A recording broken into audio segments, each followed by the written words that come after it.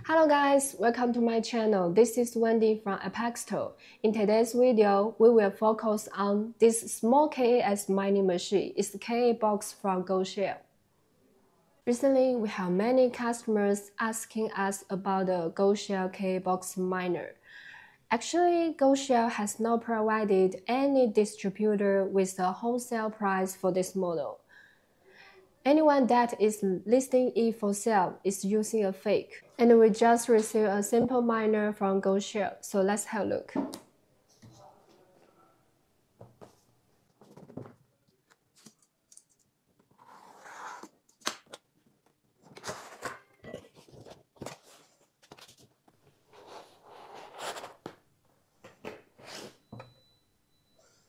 It's really a small one.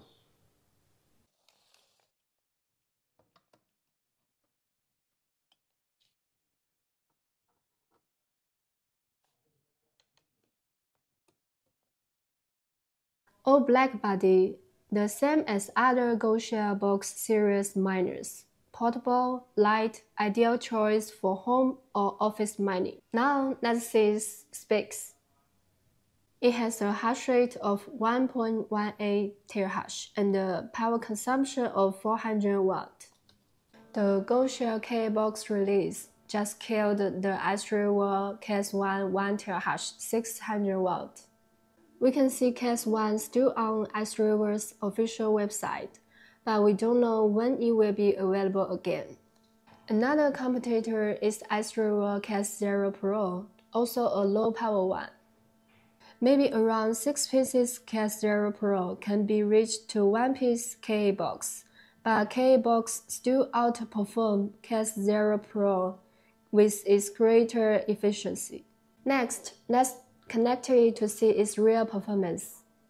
Now, let's check its running data. We can see that the current average hash rate is 1.11 terahash per second. Next, let's check its real-time power consumption. And for detailed miner setup tutorial attached the last of this video. Okay, that's a simple review for this new miner.